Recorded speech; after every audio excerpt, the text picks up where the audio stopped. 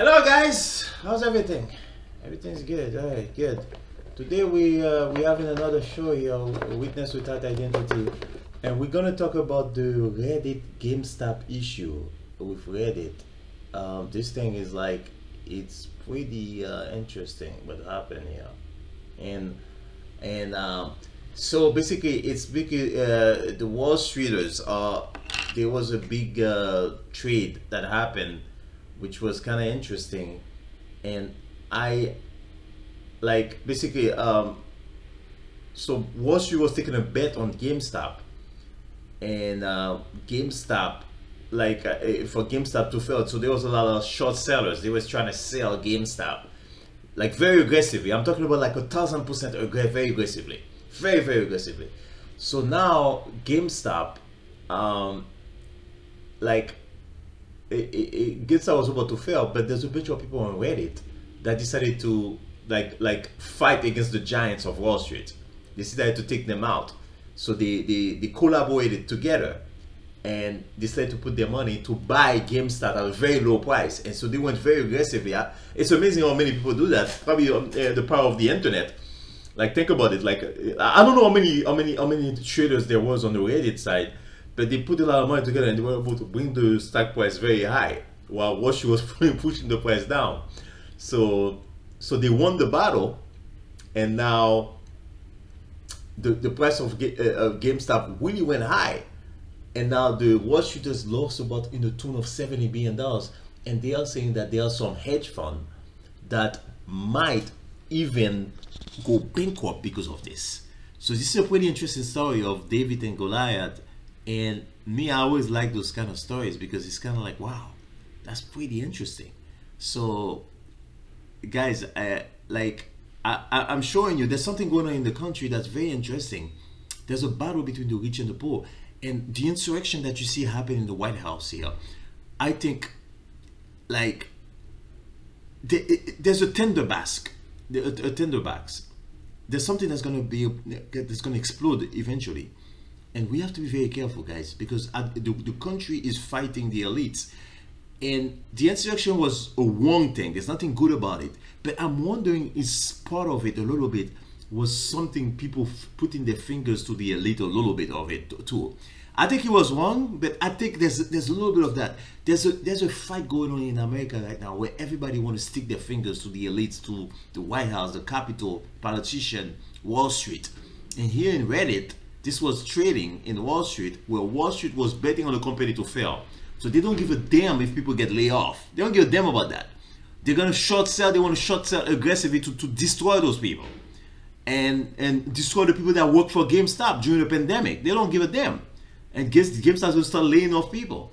So when Reddit, those people from Reddit came in and they did that thing, I'm not angry at all. I'm not angry at all. So I want to show you a video from The Hills. That's one of my favorite shows, where my main saga it describes those issues, and I want to talk about it a little bit. It's kind of interesting. I want you to listen to this.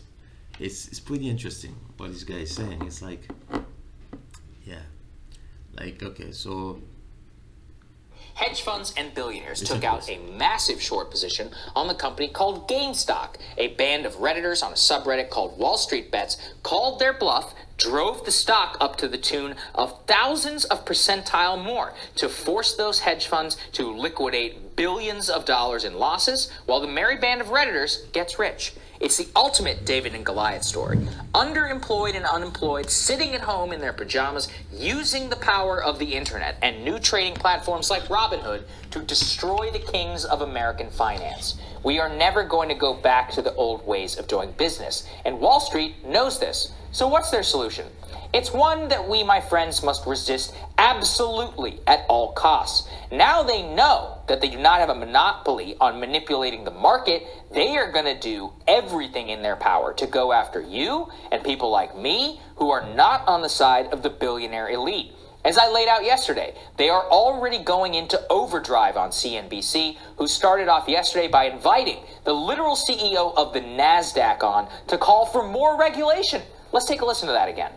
One of the things that we're talking about is maybe misinformation and pump and dumps, and it's occurring on social media again. It just, I'm wondering whether it's part of the same problem, the type of regulation that we finally need to consider. And like I said, we should always have a light touch with regulation, but you're seeing the way things can get started. Again, this is different. Maybe it's Reddit, maybe it's not Facebook, but you're seeing the same situation.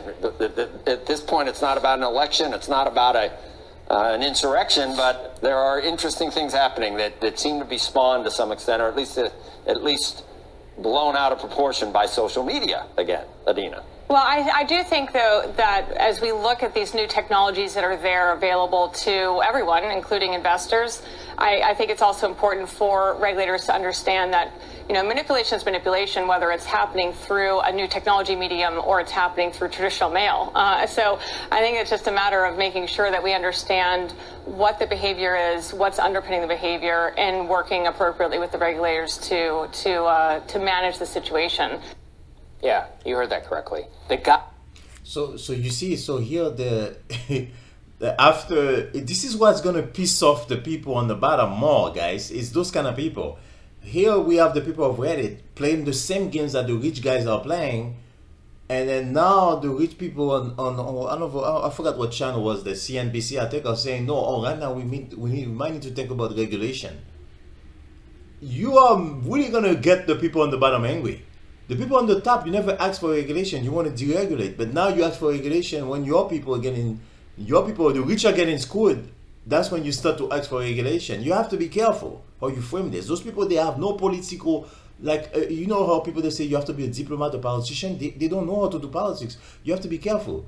You know what I'm saying? That's gonna get people angry. But that's what they do, and they're very comfortable with what they do. Like you would think that somebody would be like, oh no, I cannot have so much of a hypocritical, I cannot be such an hypocrite to say on television that, oh, now we need to regulate them. I'm the one that was pushing for no regulation all the time.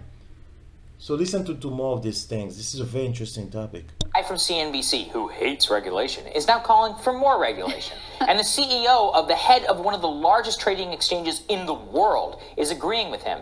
Notice, when hedge funds manipulate markets, when they screw over regular people in different companies, when Wall Street requires billions of dollars in bailouts and floats from the Federal Reserve, there isn't any call for more regulation. But a couple of average Joes on the internet make money at the expense of a billionaire hedge fund. Well, that just can't stand. And I'm not exaggerating here, just showing you one clip. The idea across the American elite right now is that what has happened with GameStop is unacceptable. Don't believe me? Check this out. As GameStop and other stocks soared, Arthur Levitt Jr., he decided to weigh in. And if you don't know who that is, it's the former SEC chairman who literally presided over the dot-com bubble and was appointed by Bill Clinton, who perhaps more than any president is responsible for much of the financialization of our economy beginning in his administration. Levitt wrote an op-ed in Bloomberg calling for a full agency investigation into online stock trading platforms, and said that social media... Can you believe this? So this is a guy that's saying that right now we need to check those stock trading platform so that we can have surveillance over the retail trader. So that we you know what I'm saying? So the retail traders are not allowed to take a trade and have a big success over the big guys, the professional big guys in Wall Street. Guys, by doing things like that in people's face, you're going to make people hate capitalism. I'm for capitalism, but I don't know if I'm for Wall Street capitalism, like the betting, because those things have no value. Guys, I want to tell you something, a story about me. I used to be big into trading. I stopped because I saw I couldn't make money, and guess what happened? The company, I'm not going to name the company, but the company I used to trade, they filed for bankruptcy, and then they had problem with the SEC for fraud. So this whole thing about the fraud, the trading platform in Wall Street, there's a lot of fraud going on there. You know, I don't know, man. I don't know if mankind should do those things on people's labor, to trade people's labor on Wall Street like that. I don't know. Me, I think that's why I said to myself, I'm not going to trade anymore. I'm not telling you not to do that, to stop trading, but I'm just telling you that, you know, the whole Wall Street and stock market look like a big scam for me. You know, I mean, it's weird. Taking advantage of users' behavioral psychology and pushing them into dangerous territory. Okay, maybe I don't even really disagree with that. But doesn't it just tell you everything? That this is what they want to investigate now? That this is what they want the government to do something about now? Don't underestimate how mainstream this view is. Yesterday, the White House press secretary said Janet Yellen is, quote, monitoring the situation. Elizabeth Warren tweeted out that we needed more regulation. The state securities regulator for the state of Massachusetts said GameStop trading should be halted for 30 days. And the SEC now says they're working with regulators to assess the situation, review the activities, and other participants. Like I said, hey, maybe that's justified, but you people are silent on the crimes of the actually influential people who rig our economy on a daily basis. You want a near-perfect corollary? Billionaire investor Bill Ackman. He went on CNBC in March 2020 to give an emotional interview to say hell is coming and that hotel stocks would go to zero. His interview sparked a panic sell on Wall Street. It is seen in retrospect as one of the precipitating events of that drop. Guess what? At the exact same time, right after that interview, Ackman was buying billions of dollars in the stock as it hit rock bottom. In fact, he pocketed $2 billion in bets against the market as it was crashing. It was a crash that he helped spawn through his influence, through his media appearance. Call me when the SEC and the media and others actually get upset about that. When Ackman got some bad press, but he still got billions in the bank. Call me when the government does anything about behavior like that happens every single day on the street. Here's the other thing. The elites control the institutions. When millions of people woke up and they saw this story and they checked Wall Street bets on Reddit, they decided, hey, you know what? I want in. And so they decided to try. And the companies themselves decided that they know better. At one point, Robinhood, E-Trade, and TD Ameritrade were all down as the market opened. But TD Ameritrade actually went further than anyone. They decided, you know what? These idiots don't know anything. They decided to block their own customers from trading stocks that were popular on Reddit. Once again, maybe this is justifiable. When's the last time a major trading exchange or a regulatory body or anyone blocked billionaires from executing their crazy gambling schemes? Never. Not once, because they own the exchanges. They reign supreme because they literally control everything. And it turns out that was the beginning of elite collusion. Later in the day, the site Discord, which runs the private chat servers, took down Wall Street Bet's chat forum, claiming that they had violated the terms of service for reasons other than their content, claiming that it had something hateful on there.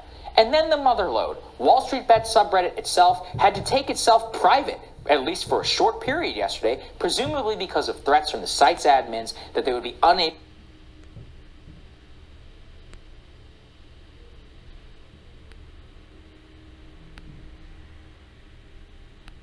So you see, you get the gist of it, right? And so companies are taking down things, the platforms are stopping the trading so that the traders cannot make more money. The retail traders, the little guys cannot make money from the GameStop stock going up. You know, this is getting crazy, you know. So so that's what I want you guys to understand is that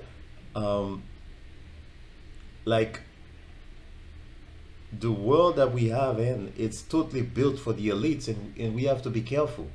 We really have to be careful. We can't allow those kind of things to happen, man. It's like it's getting out of control, and I'm afraid for the country because you see the protests that happened during the George Floyd, because they look at things like George Floyd, the guy that got killed by the police for $20, right? He got killed, so you get murdered for $20, and then you got Trump that he caused an insurrection, and then now he's gonna walk scot-free. And you got those elites in Wall Street, they make money, but when the other guys on the other side make money, they're trying to put regulation on them. So the world is upside down and the people are getting angry. And you see insurrection after insurrection is happening, and you see the insurrection in the White House that happened on January 6th. Those poor people that followed Trump, those poor blind people, not all of them are poor, some of them are rich, really, but there's also a lot of poor white people that follow Trump, and then they think Trump is their savior. And the FBI and the CIA is looking for them, and they have arrested some of them. So some of them are dealing with authorities right now, and they're in jail like fools for Trump. But Trump is okay. Trump is out of the house. He's in Mar-a-Lago. He's not in jail, and they're not even going to impeach him. Now figure that, you know. So the world is upside down, guys. It's like the rich gets away. The Biden had committed crimes too. with the Ukraine thing. I think his kid had a weird issue with Ukraine. So it's like that in this world, you know, and people are getting pissed off, you know, and you see the riots, and then now you see even white people rioting. So that should scare the hell out of you, because most of the time people are the stereotype about this, it's only black people, but like, you know, white people. So now it's going to be the Asian, and it's going to be everybody rioting, you know. So the world, because really at the end of the day, we are all human beings, and we're going to respond the same way. And you know, the world cannot keep moving like that, where it's all about the elites, you know. So guys, I'm going to talk about those things more, but it's a very interesting topic. Thank you.